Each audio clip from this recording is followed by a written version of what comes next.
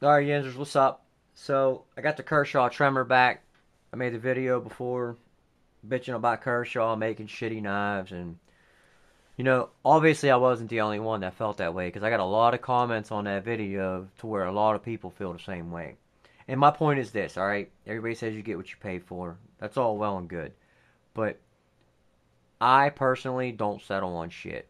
I'm not gonna buy something and it's shit and I'm just gonna keep it. It ain't happening. Even if it's 30 bucks, 20 bucks, I'm not doing it. Times are tough, every penny counts, and if I'm giving my money to a big company, I expect them, whether it's a $30 knife or a $300 knife, to be what I want it to be. So I got the knife back. You can see the blade centering is right where it should be. They were kind enough to put the pocket clip on for me for tip up carry, and looks good. Nice Stonewash blade on it. I really like the knife. I bought it for a camping fishing knife because I think I could do some filleting with it, some cleaning, stuff like that, food prep. I really like the handle on it. Fits good in your hand, and that's why I bought the knife. I bought it for a user. So if I beat it up, it's not going to make a difference. I really like the Stonewash on it. Real quick, the steel on this is the 8CR13 MOV. I think it's the same stuff that's on my Spyderco Persistent. Got the G10 handles with the steel liners in it. Lockup is really good on it. That's the only jimping is on that right there for your index finger. Not up here. But really nice knife though. Big.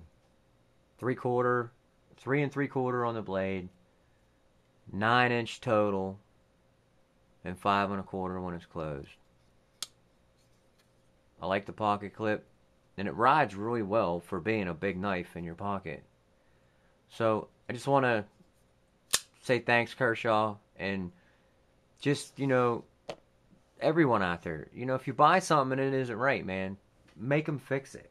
Make it right.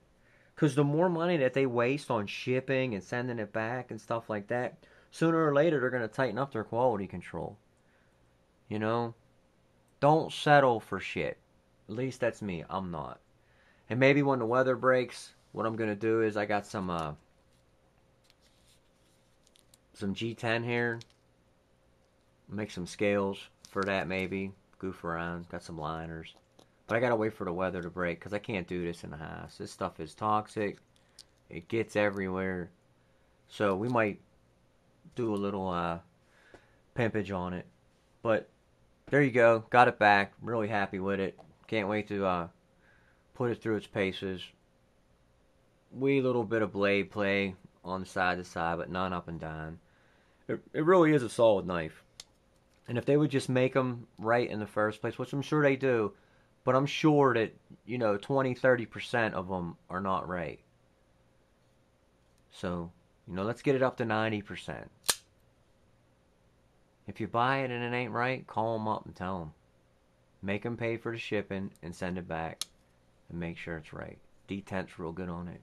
So, I'm a happy camper for now. Alright, Yenzers. Have a positive day. Talk to you later.